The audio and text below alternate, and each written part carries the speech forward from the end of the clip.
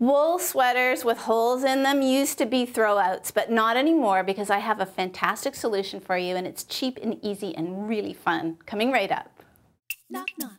Who's there? ToolGirl.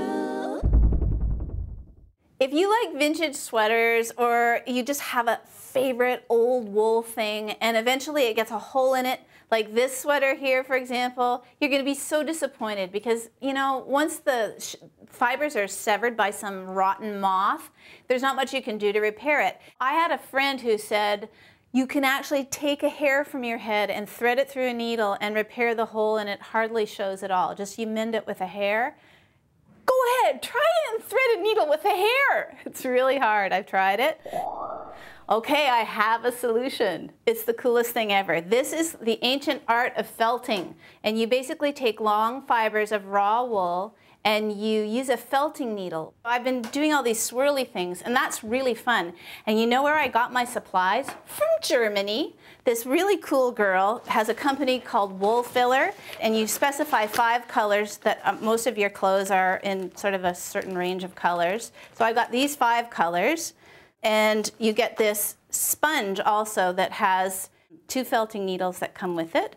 And this is a felting needle. It looks like this. It has little barbs on it to push the wool through the fibers. So these raw wool fibers are called rovings, and you can get them at a really good wool supply shop. These are made in Nova Scotia. They're hand dyed. They're kind of cool. But anyway, you can get any color, basically, is what I'm trying to tell you. And so how do you do it? Well, see, like this thing of my mom's, it's an old mohair shawl. It's got a big hole in it right here. So this is all you do. You'll really like this. It's really, really fun and quite addicting, I must say. So I put this sponge underneath it like this. Then you take a few fibers of the matching wool, like maybe that many. You don't want it to be a big lump. And you just plop it on like that, and then you just start jabbing with the felting needle, because it's barbed and it will carry the wool fibers through to the other side.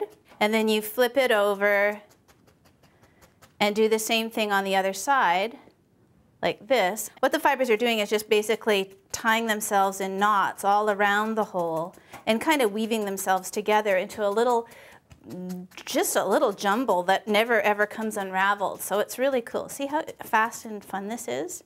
And then you probably have to do it one more time just to get the fibers to settle down.